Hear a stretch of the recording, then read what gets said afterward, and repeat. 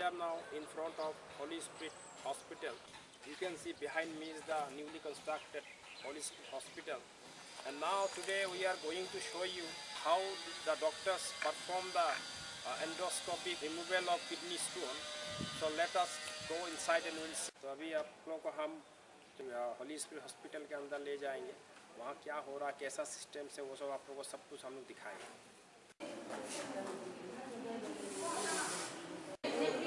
Right now we are inside the Holy Spirit. Now taken to the OPD section where the patients are admitted for removal of the kidney stone, which is called laparoscopic surgery.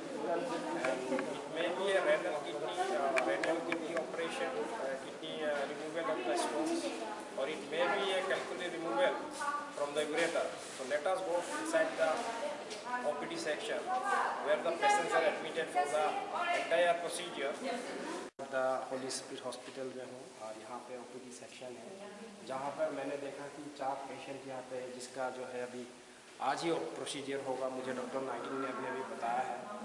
तो मैं उनसे थोड़ा पूछना चाहता हूँ कि वो कैसा फील कर रहा है कि ये. अच्छा, so I don't feel any scared of no, so you are. Yeah. It's very good.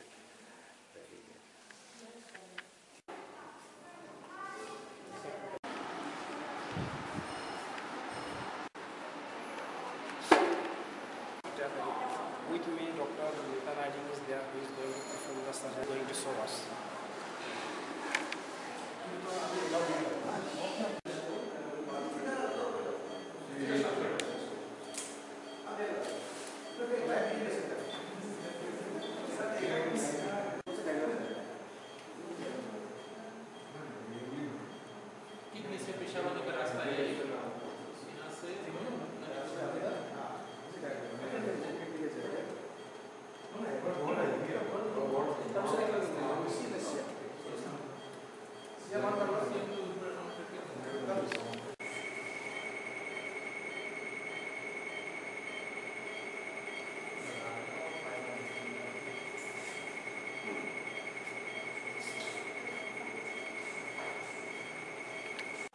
अभी हम लोग जो हॉली स्पिरिट हॉस्पिटल में है, जो डीमा हासाओ में एकमात्र प्राइवेट हॉस्पिटल है.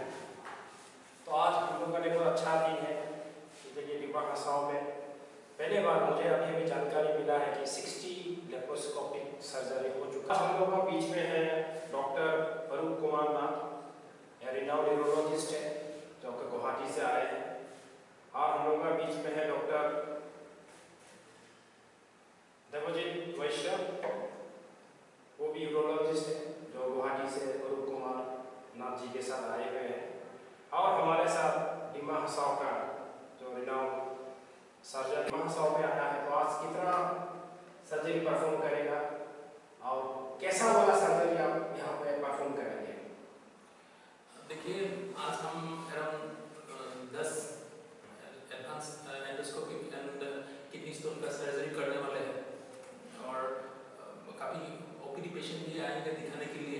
हम लोग वो भी देखेंगे. वहाँ से भी 1-2 ऑपरेशन और ऐड हो सकता है. अराउंड 10 केसेस तो कम से कम होगा आज. और ये जो ऑपरेशंस हैं मैक्सिमम एंडोस्कोपिक सर्जरी है, कीहोल सर्जरी भी है, लेजर सर्जरी है. यहाँ पर जो इतना एडवांस तरीके से हम लोग ये होली स्पिरिट हॉस्पिटल में काफ़ी लास्ट नियरली 1 साल से डॉक्टर नाइटिंग सर की हेल्प से हम लोग यहाँ पे 1 साल नहीं बहुत सुविधा होगा. और आपने इतना बढ़िया से बताया कि किडनी का जो पाइप है, किडनी से पेशाब नीचे आने का जो पाइप है, यूरेटर में भी स्टोन्स होते हैं. और वो स्टोन पेशेंट के लिए बहुत तकलीफ होता है क्योंकि बहुत पेन होता है, उसमें बहुत दर्द होता है पेशेंट को. तो यूरेटर का जो स्टोन है उसके लिए यूरेटर लिथोटोमी करके टेक्निक होता था पहले. और किडनी में जो स्टोन है जो अराउंड 7 मिलीमीटर के ऊपर का जो स्टोन है उसके लिए हम पहले पायरोलिथोटोमी का ट्रीटमेंट होते थे पहले. तो आजकल क्या हुआ है, और वो जो ऑपरेशन है मोस्टली ओपन सर्जरी या लैप्रोस्कोपिकली होता था. ओपन सर्जरी से मैक्सिमम होता था या लैप्रोस्कोपिकली होता था. आजकल वो स्टोन्स के लिए हम लोग लेजर तरीके से और कीहोल तरीके से होते हैं. तो पहले जो ऑपरेशन के बाद पेशेंट को काफ़ी पेन होता था, कभी इन्फेक्शन भी होते थे, पेशेंट बहुत दिन बिस्तर में रहना पड़ता था. और जैसे 1 महीना तक पेशेंट को रेस्ट की जरूरत पड़ती थी. आजकल वही कोई ऑपरेशन हम लेजर के टेक्निक से 1 दिन का हॉस्पिटल स्टे और कोई काट नहीं होता है शरीर में, कोई सिलाई नहीं होता है, लेजर के टेक्निक से हम लोग कर सकते हैं। जब स्टोन 15 मिलीमीटर तक होता है, उसके अगर ऊपर होता है तो हम लोग कीमो टेक्निक से करते हैं। उसमें भी 1 हफ्ते के अंदर अंदर पेशेंट अपना नॉर्मल लाइफ में वापस जा सकते हैं।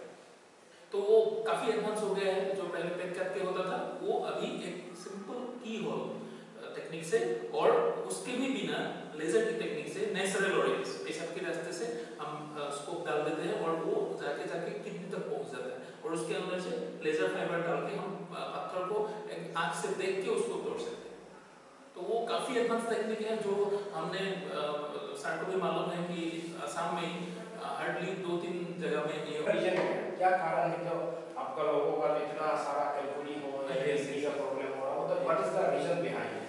इस बहुत ही इम्पोर्टेंट क्वेश्चन पूछा आपने कि पत्थर का ये इंसिडेंस हम बोलते हैं। जो नया पत्थर का पेशेंट आते हैं हमारे पास, तो उससे कि पत्थर अभी देखा जाए तो पत्थर धीरे धीरे बढ़ रहा है।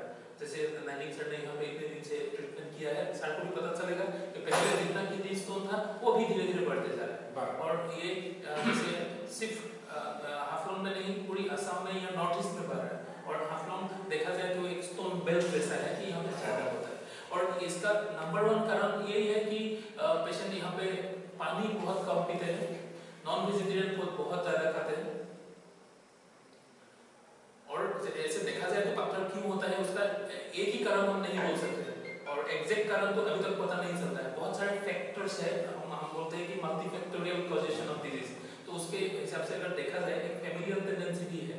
कोई मेटाबॉलिक कारण होता है शरीर में, जैसे कैल्शियम का मेटाबॉलिज्म में कोई प्रॉब्लम हुआ तो उसके कारण होता है। वो जब उस टाइप का स्टोन होता है बहुत अर्ली होता है, यंग पेशेंट में देखा जाता है, बच्चे बचपन में ही देखा जाता है। बाकी जो स्टोन्स होते हैं वो मैक्सिमम एक्टिव एज ग्रुप में होता है, 20 से 40 इयर्स के बीच में हमें मिलते हैं। मेल्स लोगों को ज्यादा होता है क्योंकि मेल्स जो है आदमी लोग बाहर ज्यादा घूमते हैं, धूप में घूमते हैं, पानी कम पीते हैं, बहुत लॉन्ग आवर्स तक काम करते रहते हैं, तो गर्मी के कारण काफी स्वेटिंग होता है। तो ये सब कारण देखा जाता है। तो हम लोग अगर देखें तो नंबर 1 कॉज क्या है, शरीर में पानी की कमी के कारण पत्थर होते हैं।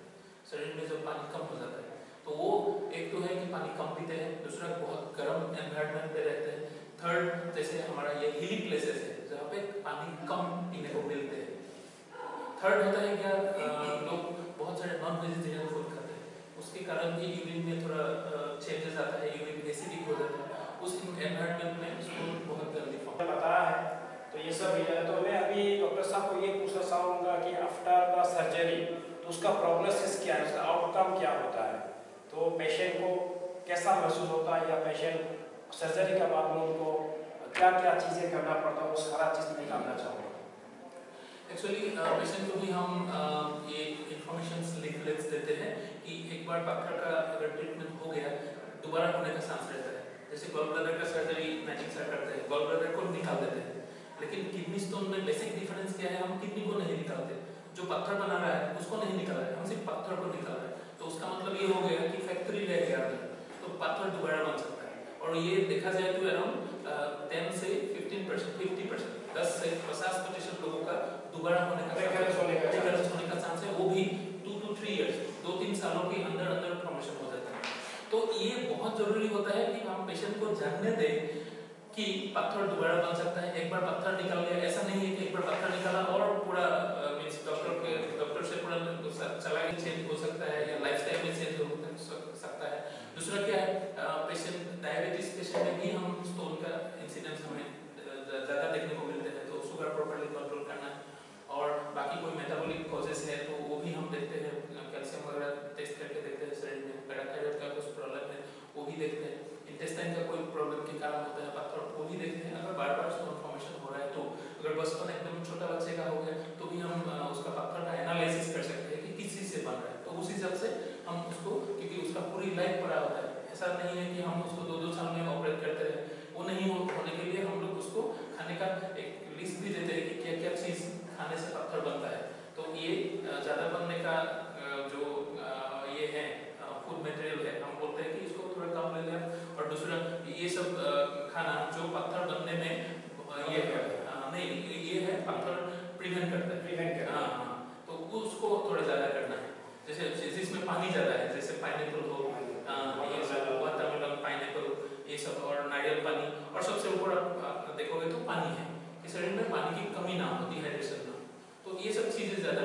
और इसमें जो चीज़ें हैं जैसे लाई है, पालक है और दूसरा पम्पकिन्स है और non vegetarian foods, cold drinks है, बहुत इंपॉर्टेंट चीज़ें हैं जो अवॉइड करना चाहिए। कोल्ड ड्रिंक्स में पत्थर बनने का चांस ज़्यादा होता है। तो ये भी हम पेशेंट को इंफॉर्मेशन देते हैं। कोई भी पेशेंट हमारे पास आया स्टोन का तो हम ये दे देते हैं कि एक तो एक खाद्य का तालिका, दूसरा है स्टोन का लीफलेट। तो ये सब हम पेशेंट को देते हैं, कोई फूड अवॉइड करने के लिए, कोई फूड ज़्यादा लेने के लिए, और टाइम टू टाइम आके जैसे 6 महीने में हो एक बार या साल भर में हो एक बार आके चेकअप करवाने के लिए। क्योंकि अगर दोबारा बना तो जो पत्थर एकदम बिल्कुल छोटा हो तब हम मेडिसिन से उसको निकाल सकते हैं। दोबारा अगर बन भी रहा है तो उसको हम जल्दी विदाउट ऑपरेशन मेडिसिन से उसको निकालने के लिए अर्ली डायग्नोसिस होना बहुत जरूरी है। तो पेशेंट एक बार अभी ऑपरेट हो भी गया तो भी उसको आना है चेकअप के लिए। चेकअप के लिए आके अगर ठीक ठाक है तो ठीक ठाक है, नहीं तो अगर उसको दोबारा फॉर्मेशन हो रहा है तो उसके लिए हम उसको खाने का दोबारा बता देते हैं कि ये सब आपको अवॉइड करनी है, ये सब ज़्यादा लेना है, और मेडिसिन देते हैं। अप टू 6-7 मिलीमीटर तक स्टोन हम मेडिसिन के जरिए उसको ये कर सकते हैं, डिसॉल्व कर सकते हैं। तो आपने देखा कि ये कितना इम्पोर्टेंट जो फैक्टर्स थे, साहब ने बताया कि आपका खाना पीना जो लाइफस्टाइल फैक्टर है वो बहुत ही इम्पोर्टेंट है इसमें। तो इनका काम सिर्फ सर्जरी करना ही नहीं है, ताकि पेशेंट को किस तरह से आगे भी आपका प्रिवेंट किया जाए ताकि उसका किडनी स्टोन फिर से दोबारा ना हो जाए। इसके बारे में इन्होंने जो है अवेयरनेस फैलाने की भी कोशिश किया है, जन जागरूकता जिसको कहेंगे हम लोग। तो इसके लिए इन्होंने लीफलेट भी बनाया है। तो ये बहुत ही बढ़िया काम है कि इन्होंने सब काम कर रहा है। आज इन्होंने जो आया है हमारे बीच में दिमा हसाओ में, हम लोग चाहता कि दिमा हसाओ में पहले ऐसा कुछ सुविधा नहीं था। अभी हम लोग का दिमा हसाओ जिला जो मेडिकल साइंस की ओर से बहुत ही काफ़ी पीछे पड़ा हुआ है। तो आप लेप्रोस्कोपिक सर्जन हो या लेप्रोमेथनाइडिन जो यहाँ पे कर रहे हैं, बोन स्टोन का लेजर सर्जरी कर रहे हैं, तो ये बहुत ही बढ़िया जो है आपका कदम है मेरा ख्याल से। तो हम चाहेंगे कि आगे भी हमारे यहाँ जो डॉक्टर है तो इनका ही कोशिश है दूसरा भी अदर सेक्शन में, जैसे कि हम लोग का कैंसर है या आपका डायबिटीज़ है, अदर लाइफस्टाइल डिजीजेस भी है, तो ढेर सारे जो गैस्ट्रोएंटरोलॉजी का प्रॉब्लम हम लोग का यहाँ बहुत ज़्यादा है यहाँ। तो हम चाहेंगे कि आगे भी इनका ही जो है योगदान होना चाहिए कि दिमा हसाओ इस तरह का एडवांस टेक्नोलॉजी यहाँ लेके आए। और मैं होली स्पिरिट जो है हम लोगों में सबसे पहला यहाँ पे शुरुआत हुआ है, तो इनको भी मैं बहुत बहुत धन्यवाद देना चाहूँगा कि इन्होंने ऐसा काम यहाँ पे करने के लिए आया है। तो इसके साथ मैं थोड़ा नित्यनागिन जी से भी थोड़ा बोलना चाहूँगा कि इनका जो एक्सपीरियंस था, अनुभव था होली स्पिरिट में, तो इन्होंने जो लेप्रोस्कोपिक या लेजर सर्जरी किया है तो अभी तक कितना किया है और आगे जाके इनका क्या प्लान है। तो फर्स्ट मैंने शुरू किया था 2015 जून महीना था, उसमें मैं एडमिशन आया था। वो आप लोग वो अभी भी जीवित है, उसका नाम है चुकुरामा, वो 67 ईयर्स हो गई थी। उसका लेफ्ट साइड में उसको पेन था, बहुत दिन से उसका पेन था, वो बहुत आगे नहीं गया है। तो उससे नाम का जस्ट शुरू हुआ, at the time there was no anaesthetics. तो मेरे से था डॉक्टर जीवी नंबर बोल के वो भाभी पक गया, तो उसका एनेस्थेसिया में उसे काफ़ी नॉलेज था। तो मैंने उसको बोला just try to do something. तो उसको हमने ओटी में लिखा है, उसको बहुत ही करा। तो फर्स्ट टाइम में हमने उसको सक्सेस हो गया। डॉक्टर बेटा हुआ, they are really motivated, young and dynamic. So we have he has done his robotic in medical science. So he will tell us something about this robotic technique. This is very new. This is a very new engineering methods have been adopted by the medical science. So I like to know something from robotic question. Robotic ऐसा है कि जैसे कि पहले सारा operations open surgeries होते थे, उसके बाद आया था लेपारोस्कोपिक surgery. लेपारोस्कोपिक surgery means whole surgery, जो मतलब जनरल भाषा में बोल सकते हैं तो मतलब होल सर्जरी जो पेट में 3 होल या 4 होल करके करते हैं। रोबोटिक भी वैसे ही है, होल सर्जरी ही है। मतलब हम लोग जो चीज़ ओपन सर्जरी करते थे, अभी लेपारोस्कोपिक और रोबोटिक से हम लोग मतलब होल सर्जरी करके थोड़ा सा मतलब पेशेंट को कंफर्ट हो सकता है, पेशेंट का हॉस्पिटल से कम हो जाता है, पेशेंट को पेन कम हो जाता है, तो ये सब है। तो रोबोटिक सर्जरी इसमें न्यू एडवांसमेंट है बहुत। तो वो क्या होता है कि सर्जन्स होता है एक दूसरा रूम में रहता है और वो कंसोल होता है, हम लोग कंसोल में रहता है और उसमें एक रोबोट होता है जो पेशेंट के ऊपर रहता है और उसमें आर्म्स रहता है और जो आर्म्स जो सर्जन है वो कंट्रोल करता है। It's like video game for the surgeon. So robotic surgery का ये एडवांटेज है कि सर्जन बहुत सेटिस्फाइड रहता है काम करके, उसको फैटिग नहीं होता है और पेशेंट को सारा एडवांटेज मिलता है मिनिमल इन्वेसिव सर्जरीज का। उससे ऊपर क्या होता है कि जो रोबोटिक सर्जरीज में लेपारोस्कोपिक सर्जरीज में कुछ डिसएडवांटेज होता है कि हम लोग कुछ एब्डोमेन में कुछ जगह में हम लोग नहीं पहुंच सकते क्योंकि उसमें आर्म मूवमेंट नहीं होता है ना, तो मतलब पेल्विक कैविटी सीधा रहता है तो मतलब उसमें पहुंच नहीं पाती। रोबोटिक का आर्म पूरा घूम जाता है, मतलब ऐसे अपना हाथ जैसा होता है तो वो मतलब हम लोग सुसाइड करने में या मतलब बेटर रिजल्ट जो भी मतलब ऑपरेशन का बेटर रिजल्ट मिलता है। तो काफ़ी एडवांस टेक्निक है जो मैंने सीख के आया है, लेकिन अभी तक यहाँ पे नॉर्थ ईस्ट में शुरू हुआ नहीं है क्योंकि थोड़ा सा टेक्निकल पार्ट्स है ये है। तो लेकिन in future within 4-5 years down the line मतलब ये हो जाएगा धीरे धीरे क्योंकि बहुत चेंज हो जा रहा है अभी नॉर्थ ईस्ट में हेल्थ सिनेरियो, तो ज़रूर होगा और 2-3 साल में आशा करते हैं तो हम लोग जरूर कुछ कर पाएंगे यहाँ में। तो आपने देखा कि हम लोग अभी जो आज बैठा है तो कितना एडवांसमेंट का बारे में बोल रहा था। इनका एक विजन है कि आपका अपना जो कम्युनिटी के बीच में किस तरह से जो है आपका एडवांस टेक्नोलॉजी लेके आएगा ताकि पेशेंट को ज़्यादा से ज़्यादा सुविधाएँ हैं। जैसे कि इन्होंने आज जो यहाँ पे आया तो कम से कम 5 या 7 ऑपरेशन करेंगे यहाँ पे 10 की लगभग करेंगे। तो ये आपने सुना कि आपका ये सिर्फ नॉन इन्वेसिव है, 3 होल्स करेंगे, पेशेंट को विदिन 48 आवर्स आपका डिस्चार्ज दे देगा तो वो नॉर्मल लाइफ जी सकता है। तो ये एंटायर सिस्टम इन्होंने लेके आया है। आगे भी मैं चाहूँगा कि पूरा आसाम में नॉर्थ ईस्ट रीजन में जैसे कि रोबोटिक टेक्नोलॉजी डॉक्टर घोष ने बताया है तो ऐसा कुछ होने से हम चाहता है कि हमारा जो भारत के बीच में एक नॉर्थ ईस्ट में डिमा हसाओ का भी व्यवधान हो। तो ये डिमा हसाओ इन्होंने बोला कि आगे जाके जो रोबोटिक लाएंगे या कैंसर का ऑनकोलॉजिस्ट का बारे में भी बोला इन्होंने कि कैंसर ट्रीटमेंट का लिए भी यहाँ पे डॉक्टर लाएंगे।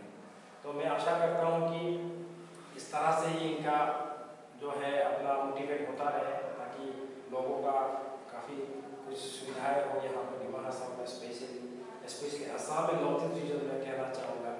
तो मैं बहुत बहुत धन्यवाद देता हूँ